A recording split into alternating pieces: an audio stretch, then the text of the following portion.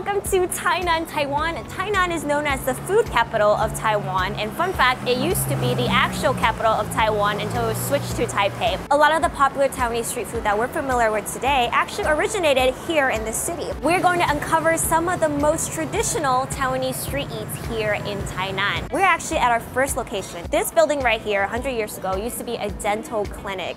I know, but now it's transformed into a restaurant that serves one of the most amazing noodles that they have to offer here in Tainan. So let's go eat.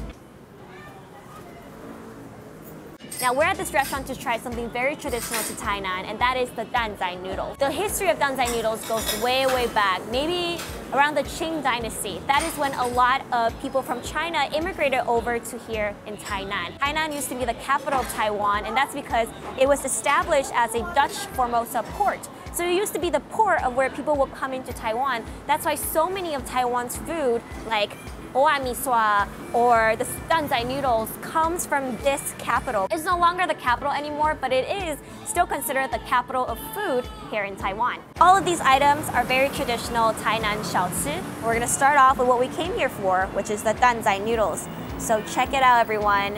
Oh wow, look at those chewy noodles. They're actually quite thick. So if you search online, they will call these noodles oil noodles. And the broth that this is in, this is a pork broth. And the minced pork that you saw in the beginning, that has been simmering for hours. The broth's made of pork bones, it's made of garlic paste, white pepper, there's shrimp in there, and it's just been brewing for a while. Oh yeah, look at all this noodle. Here we go.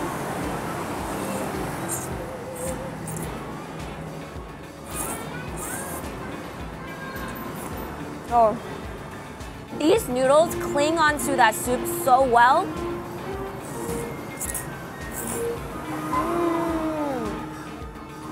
Wow.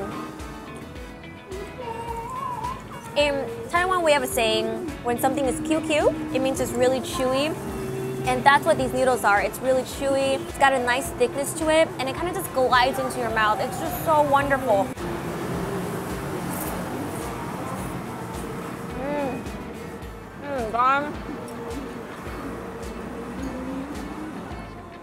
It is really, really tasty, you guys. This is a wonderful danzai noodle.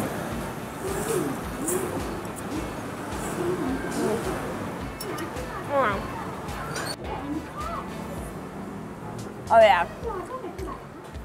This is a pretty darn good bowl. Back then, street food or local eats, or in Chinese we call it xiaoci, they weren't eaten at a stall or a restaurant. People walked around, and they called them hawkers. People walked around selling things, and they used to sell food by balancing these bamboo sticks. So they balance these large bamboo sticks, and on both ends they have baskets, and the baskets have all the ingredients and all the food items that they would then sold. So that bamboo stick was called danzai, which is why these noodles that we're trying today is called danzai noodles. There you go, history. This right here is actually quite traditional, and you'll see it in a lot of Tainan shops. These are fried shrimp rolls. These are very similar to Japanese tempura. They have a nice crisp on the outside, and the inside is a nice seafood filling. Let's take a bite.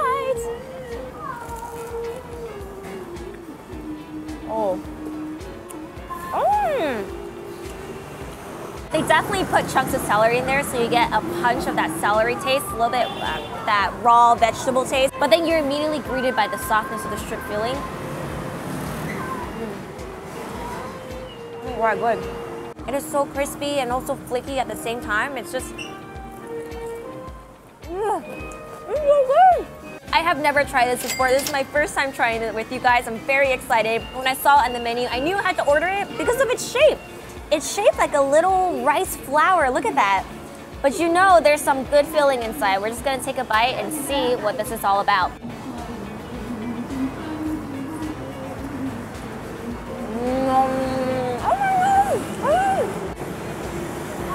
Holy smokes! Hold on, sorry, I gotta take another bite.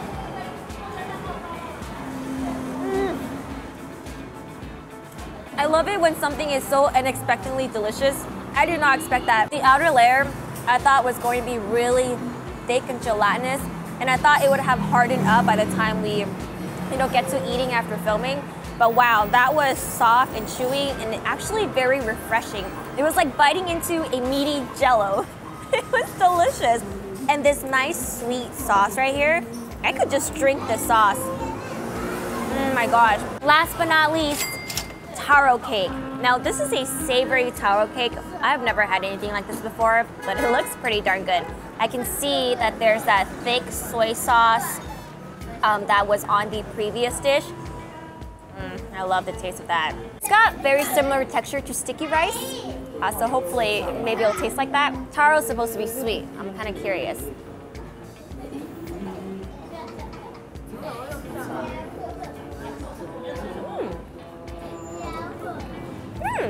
This is very interesting. When you eat sticky rice, you can still kind of feel the grain of the rice on your tongue. When you bite into this, it's almost just a big giant mush. Almost got a mashed potato texture to it. Like if you put mashed potato in the freezer so it's a little bit hardened, that's what it tastes like. And it's very light flavor. I think most of the flavor comes from this sauce. I think you eat it for that sticky, gooey texture.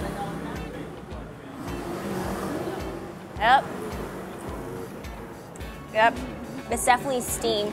So it's got a lot of chew and jiggliness to it. It's quite good. I can see how this is both a savory snack and a dessert at the same time.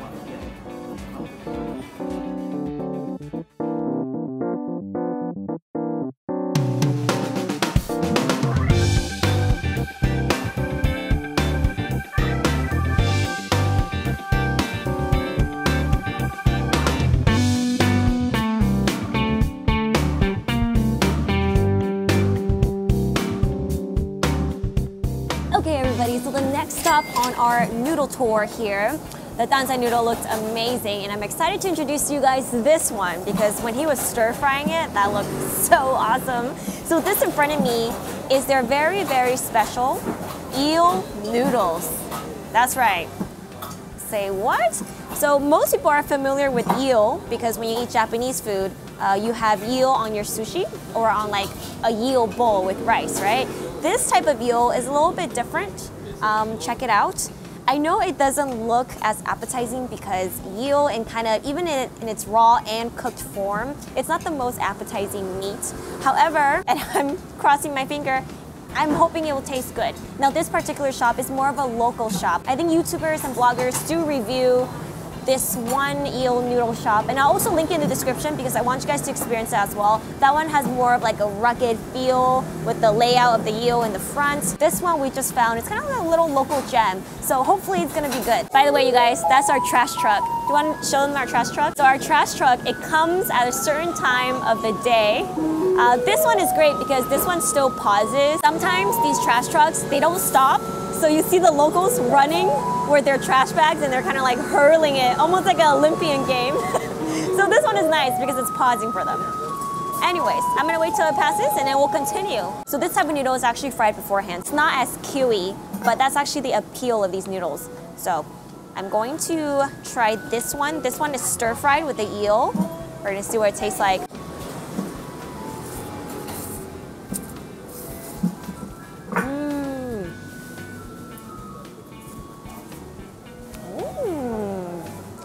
Oh,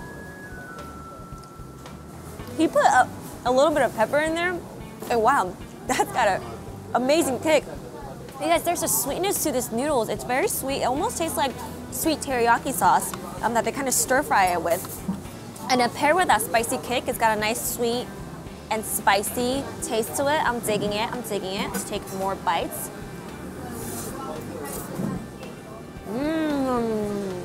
Oh, yum. I can get down with this. Now, of course, the star of the show is the eel, so let's take a bite of the eel.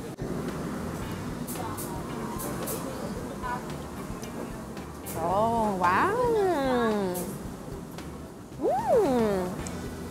Okay, so this glossy skin on the outside, it actually makes the overall bite very, very chewy. It almost tastes kind of like cartilage or like tripe. I don't know if I'm like a, hell yeah, I love eel in my noodles, but I do appreciate the overall flavor and I do appreciate the texture. I think there is a texture to eel that makes it really favored by the locals. It's like chewy, but also flaky in some parts, very chewy. You guys remember kiwi? What I do love about this dish are these noodles. I mean,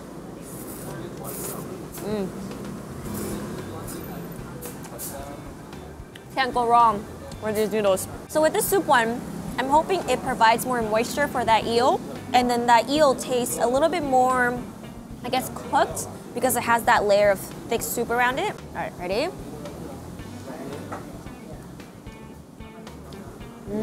Oh yeah. I definitely prefer the soup version more because there's like a heat to it. And the soup coats it in a very beautiful manner so that when you chew into it, it just feels very, very fresh. This eel tastes a lot like fresh fish. Let's try some of these noodles. Look at the soup just coating these noodles. It's just hugging onto it. So excited. Let's do this.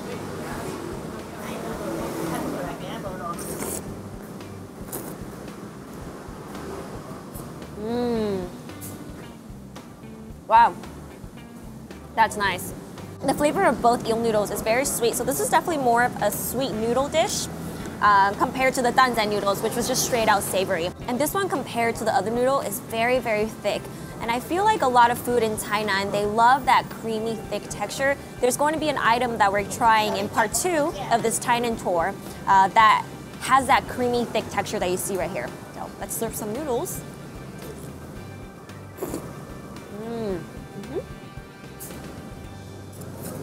As opposed to regular noodle soup where the soup is very watery, this one actually clings to the noodle, so you get so much flavor in one bite. I mean, look at that. Holy smokes. So having tried both noodle dish, I think this is much sweeter than what I'm used to because I really, really love savory noodles, which is why I love danzai noodles so much. However, I do appreciate the flavor. It's very interesting. It's very different from other noodle type dishes that I've tried. The eel has such a unique texture. It's something you gotta try for yourself because it's chewy, but at the same time it's flaky. It almost tastes a lot like tripe. So it's interesting. Okay, ladies and gentlemen, I am noodled out for now. That was just some of the noodle dishes that are very traditional to here in Tainan. We're gonna continue the food tour, but we're actually gonna cut the video here because this is a noodle tour. And in the next one, we're gonna try more traditional dishes here in Tainan. So be sure to watch part 2. And if it's not out yet, be sure to turn on your notification bell, okay? And watch it as soon as it's out. Thank you guys so much for watching today's video. Be sure to give it a thumbs up and comment below which of the dishes you guys saw here was your favorite. Actually, I kind of want to know how you guys feel about the eel noodles because I myself, I did not grow up eating the eel noodles. I grew up eating danzai noodles, so the eel noodles is a little bit foreign to me. And that's it for this episode. I'll see you guys next time.